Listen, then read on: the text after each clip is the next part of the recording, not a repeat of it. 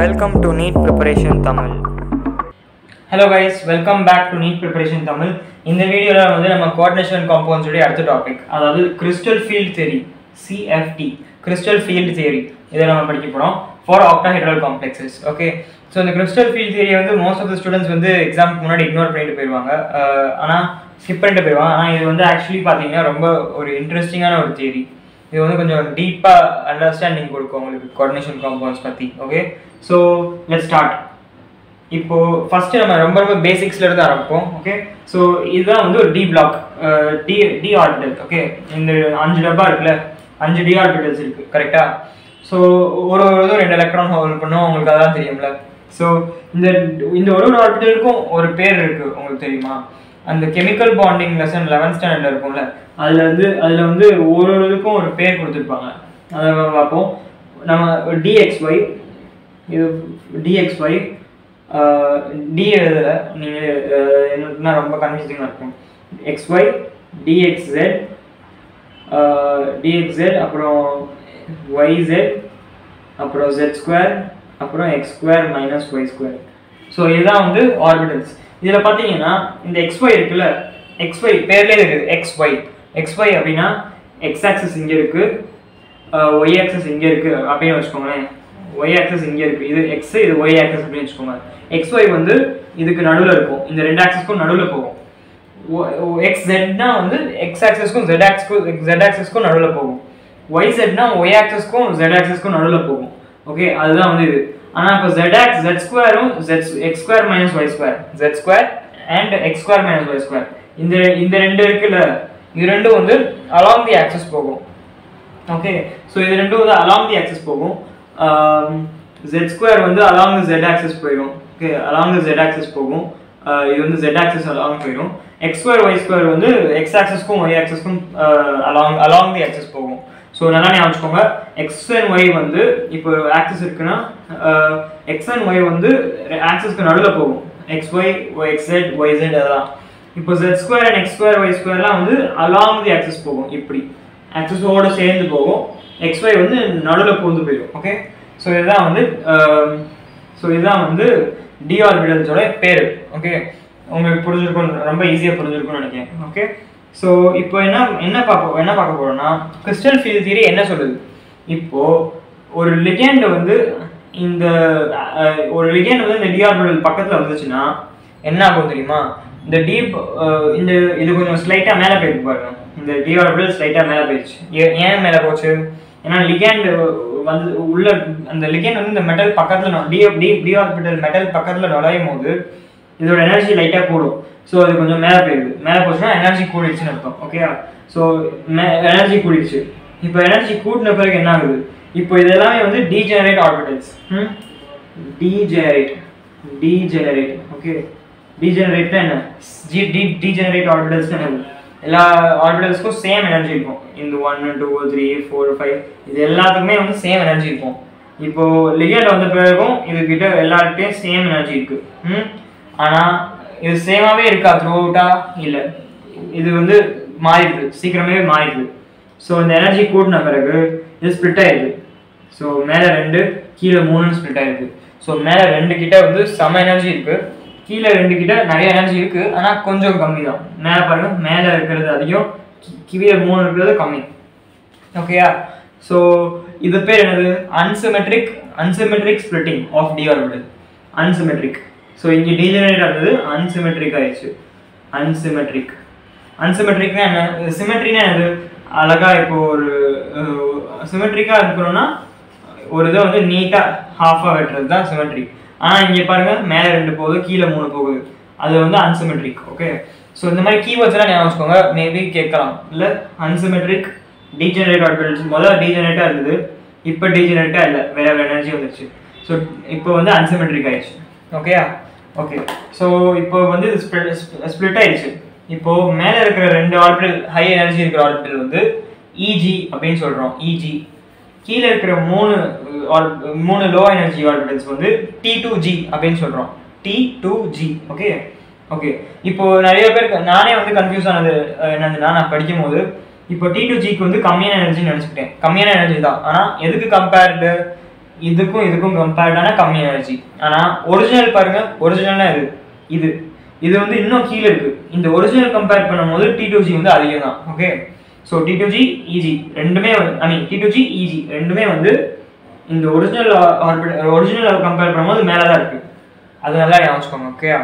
Okay so EG வந்து 2 orbital high energy, T2G வந்து 3 orbital low energy. Okay சரி, இப்போ நடுவில் ஒரு லைன் போகுது பாருங்க. இந்த நடுவில் ஒரு பிங்க் கலர் லைன். இந்த பிங்க் கலர் லைன் வந்து 0 எனர்ஜி, 0. ஓகே, ஸோ இந்த 0 எனர்ஜி பேர் பேரி சென்டர். இந்த பேரி சென்டர். ஓகே, ஸோ இந்த பேரி சென்டரில் வந்து 0 எனர்ஜி இருக்கு. ஓகே, இப்போ 0 எனர்ஜி இருக்குது. 0 எனர்ஜில இருந்து மேலே போனால் 0.4 டெல்டா ஓ. இப்போ அதுல இருந்து கீழே போனால் -0.6 டெல்டா ஓ. இப்போ நல்லா யோசிச்சு பாருங்க, கீழே -0.6ல இருந்து 0.4 போனால் எவ்வளவு? 1 டெல்டா ஓ. ஸோ மொத்தமாக வந்து இந்த EGக்கும் T2Gக்கும் நடுவில் இருக்கிற டிஸ்டன்ஸ், எனர்ஜி டிஸ்டன்ஸ் என்னதுன்னா டெல்டா ஓ, ஒரு டெல்டா ஓ. ஸோ டெல்டா ஓ என்னது? டெல்டா ஓ வந்து splitting energy, crystal field splitting energy. Okay, so ஏன்னா இது வந்து ஸ்பிளிட் ஆயிடுச்சுல, ஸோ ஸ்பிளிட்டான கேப்பில் எவ்வளோ எனர்ஜி இருக்குது? டெல்டா ஓ இருக்குது. அதுதான் ஸ்பிளிட்டிங் எனர்ஜி. ஓகே, நானே நிறைய தடவை confuse ஆகிருக்கேன். Crystal field splitting energy CFSE ரெண்டுமே ஒன்று தான் நினச்சேன். ஏன்னா CFSE இதுவும் CFSE தான். அப்போ ஸ்பிளிட்டிங் எனர்ஜி தானே CFSE? இல்லை, கிறிஸ்டல் ஃபீல்ட் ஸ்டெபிலைசிங் எனர்ஜி தான் வந்து CFSE. Crystal field splitting energy வந்து டெல்டா ஓ தான். Triangle O for octahedral, O for octahedral. Okay, so இந்த ட்ரையாங்கிள் தான் வந்து ஸ்பிளிட்டிங் எனர்ஜி. இந்த CFSE வந்து ஸ்டெபிலைசிங் எனர்ஜி. ஸ்டெபிலைசிங் எனர்ஜி எப்படி கால்குலேட் பண்ணுறதுன்னு நான் வந்து சொல்லித்தரேன். அதுதான் வராதுக்கு சான்ஸ் இருக்குது. ஓகே ஸோ இப்போ நல்லா பார்த்துக்கோங்க. ஸோ பேரி சென்டர் 0 லைன்ல இருந்து 0.4 டெல்டா வந்து மேலே போச்சுன்னா, 0.4 மேலே போச்சுன்னா EG கிடைக்குது. 0.6 டெல்டா ஓ வந்து கீழே போச்சுன்னா என்ன கிடைக்குது? T2G கிடைக்குது. ஸோ இதோட வேல்யூ வந்து -0.6, இதோட வேல்யூ வந்து 0.4. ஓகேயா? ஸோ அவ்வளோதான், வெரி ஈஸி. ஸோ இப்போ நம்ம என்ன பண்ண போகிறோம்னா, கிறிஸ்டல் ஃபீல்ட் ஸ்டெபிலைசிங் எனர்ஜி எப்படி கண்டுபிடிக்கிறது? இந்த கிறிஸ்டல் ஃபீல்ட் ஸ்டெபிலைசிங் எனர்ஜி எப்படி கண்டுபிடிக்கிறது? இந்த ஸ்பிளிட்டிங் எனர்ஜி வச்சு தான் கண்டுபிடிப்போம். ஓகே, அது எப்படின்னு பார்ப்போம் நம்ம வாங்க. ஸோ இப்போ இதோட மொத்த எனர்ஜி கால்குலேட் பண்ணணும், அவ்வளோதான். இப்போ எலக்ட்ரான் வந்து இந்த டப்பாக்குள்ள போச்சுன்னா எவ்வளோ எனர்ஜி இருக்கும் அப்படின்னு கண்டுபிடிக்கணும். ஓகே, ஸோ இப்போ இந்த டப்பாக்குள்ள ஃபர்ஸ்ட் இந்த டப்பாக்கு போவோம், மேலே இருந்து ஆரம்பிப்போம். இந்த டப்பாக்குள்ள NE எலக்ட்ரான்ஸ் போகுதுன்னு வச்சுக்கோங்க. அப்புறம் இந்த எலக்ட்ரானுக்குள்ள NT எலக்ட்ரான் போச்சுன்னு வச்சுக்கோங்க. NTனா T2G, NEனா EG, EGக்குள்ள NE எலக்ட்ரான்ஸ் போகுது. ஸோ ஒரு எலக்ட்ரான் EGக்குள்ள போச்சுன்னா எவ்வளோ எனர்ஜி? 0.4 டெல்டா ஓ. இதோட வேல்யூ 0.4 டெல்டா ஓ தானே. 0.4 டெல்டா ஓ மேலே இருக்கு. இப்போ ஒரு T2G, ஒரு எலக்ட்ரான் T2Gக்குள்ள போச்சுன்னா எவ்வளோ? -0.6 டெல்டா ஓ. ஓகே, இதே NE எலக்ட்ரான்ஸ் மேலே போச்சுன்னா, NE எலக்ட்ரான் மேலே போச்சுன்னா எவ்வளவு? 0.4 NE டெல்டா ஓ. கரெக்டா? ஒரு எலக்ட்ரான் EGக்குள்ள போச்சுன்னா 0.4 டெல்டா ஓ. இப்போ NE எலக்ட்ரான்ஸ் போச்சுன்னா அதோட NE வந்து மல்டிப்ளை பண்ணிடுங்க, 0.4 டெல்டா ஓ இன்டூ NE. அவ்வளோதான். ஓகே, இப்போ அடுத்து பார்ப்போம். இப்போ வந்து NT எலக்ட்ரான்ஸ் T2Gக்குள்ள போச்சுன்னா எவ்வளோ? -0.6 டெல்டா ஓ இன்டூ NT. அவ்வளோதான். ஸோ -0.6 டெல்டா ஓ இன்டூ NT. அவ்வளோதான், சிம்பிள். இதுதான் வந்து crystal field stabilising energy.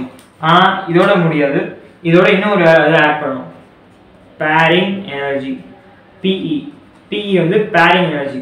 So bearing எனர்ஜினா என்னது? எலக்ட்ரான்ஸ் வந்து பேர் ஆகும்போது வர்ற எனர்ஜி. அது எப்படி கால்குலேட் பண்ணுறதுன்னு நம்ம வந்து எக்ஸாம்பிள்ஸ் மூலமாக சால்வ் பண்ணி கற்றுக்கலாம். Okay so let's move on to the next topic.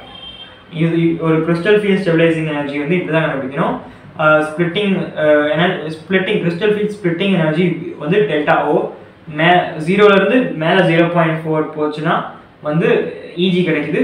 அதுலேருந்து கீழே 0.6 போச்சுன்னா T2G கிடைக்குது. இன்னொன்று முக்கியமான விஷயம் என்னன்னா, இப்போ இந்த 5 ஆர்பிட்டல் இருக்குல்ல, 5 ஆர்பிட்டல் இதில் எது மேலே 2 எது கீழே 3 எப்படி கண்டுபிடிக்கிறது?